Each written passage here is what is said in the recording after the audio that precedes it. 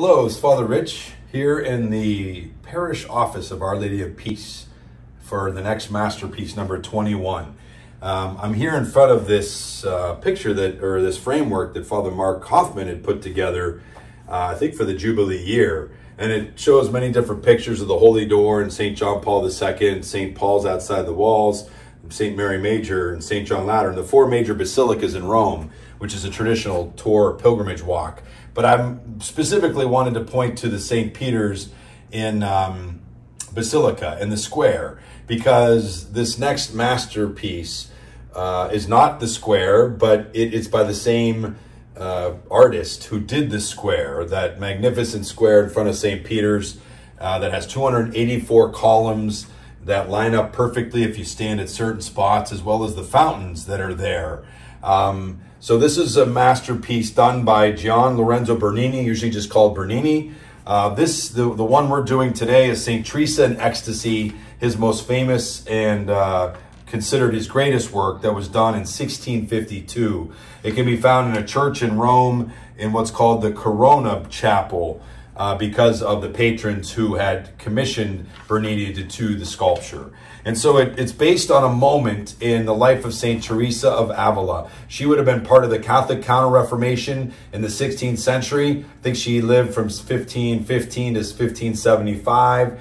And in her spiritual autobiography, she talks about how, having moved into the convent as a way to get away from a fixed marriage, and that she was kind of lukewarm in her religious life, but that slowly she was growing in that, and that she talks about one day that she kind of had this moment of in prayer and singing a hymn that she experienced, as it writes in this chapter, a rapturous sense of God's love coursing through her whole being.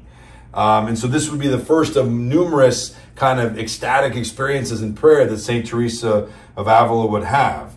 She was a great mystic, obviously, and a contemplative. And she also reformed the Carmelite order, which we call the Discalced Carmelites.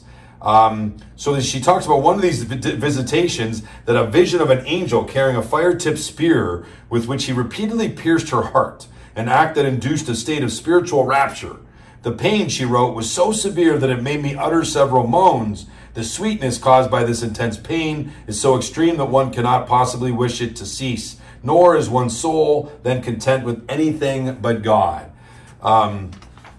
So this is, again, from her spiritual autobiography. She had these incredible gifts of these intimate moments. And it kind of represents the kind of the paradox of the spiritual life, that it come with, great ecstasy and kind of spiritual pleasure, so to speak, or consolation, comes great pain. That you kind of can't have one without the other, and it's kind of hard to describe. So it's this moment that Bernini captures.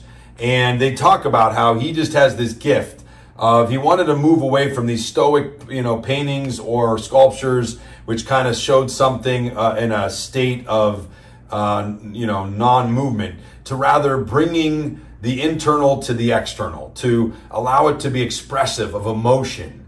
And to the point where some people are, there's been people that have struggled with kind of almost the eroticism of this sculpture and others of Bernini, because it's so real to him. He was trying to parallel it to the most physical moment of pleasure that people can relate to, which is, obviously the moment of, sexual intercourse and climax. So that was intentional.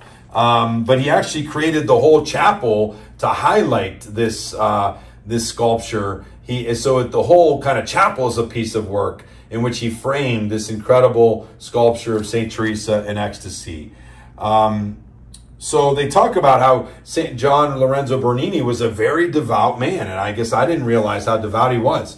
He was a great fan of the Imitation of Christ by Thomas de Kempis, a spiritual classic, and the Spiritual Exercises by St. Ignatius of Loyola, the founder of the Jesuits. And remember, that Ignatius would have written that within 100 years of Bernini's living, but they say that he had that on him regularly. And they really say that it probably influenced extensively Ignatius's approach to Scripture, which was to use your imagination to enter into the scene and to use your senses. What would it have smelled like? What would it have looked like? What would it have tasted like? What would it have sounded like? to engage in the scripture and make it come alive more fully for you. And they really kind of say that they can't help but believe that that had a huge influence on Bernini with his sculptures, that was his goal. He wanted you to feel like this was real, that it was living, that it was moving. So his ability to show kind of movement, the drapery of even St. Teresa of Ecstasy as she's laying down, her eyes are closed, she's kind of, her mouth is open as if she's kind of moaning as she mentions. Really, you know, again, an amazing piece of work. They actually say that it's probably the greatest work of a man who is probably the finest sculptor of all time. So this is probably one of the greatest pieces of work that we know of in artwork, certainly of sculpture. But they also mentioned that he was kind of a prodigy, that he grew up, not like his dad had to challenge him to go play because he wanted to go to the Vatican. And he was born in Naples, but moved to Rome eventually, pretty young, and wanted to go do sketches and learn from Michelangelo and Raphael and the great pieces of work that were there in the Vatican from these great Renaissance artists. So he, from the beginning, had a huge, and he was commissioned by many popes because of his incredible talent, as well as many, you know, wealthy patrons. They talk about some of the other works of art that he did.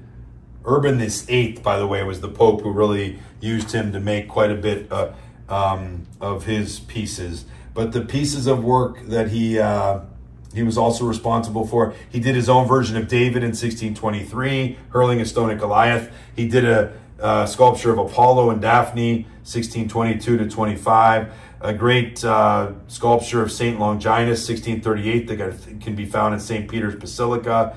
And then again, he did St. Peter's Square. He did the fountains later in his life. And then he did the allegorical fountain of the Four Rivers in the middle of Piazza Navona. If you've ever been to Rome, it's a very popular square in the middle of Rome. And he did the fountain of the three fountains there. He did the one in the middle. So yeah, really remarkable artist and sculptor, but also a great devout Catholic. And so we're grateful for this piece of work that shows this kind of connection. They summarize and conclude in this way. He sought to externalize an interior state of contemplation and communication with God. He wanted to make alive, they mentioned repeatedly in here, this moment of the soul's encounter with God, and to make that alive. Obviously, the statue shows that moment, but he shows it in other ones of his statues. In Bernini's art, we are often made witnesses to a mystical miracle, but it's a miracle grounded in realism through Bernini's masterful skill and his penetrating observation of the human figure. So, St. Teresa in Ecstasy, number 21 of our masterpieces. Our next one will be number 22, The Return of the Prodigal Son. I actually mentioned this in a homily in the last 6 months by Rembrandt. So we look forward to that. Please join us. Thank you for being a part of this video. Have a great day. God bless.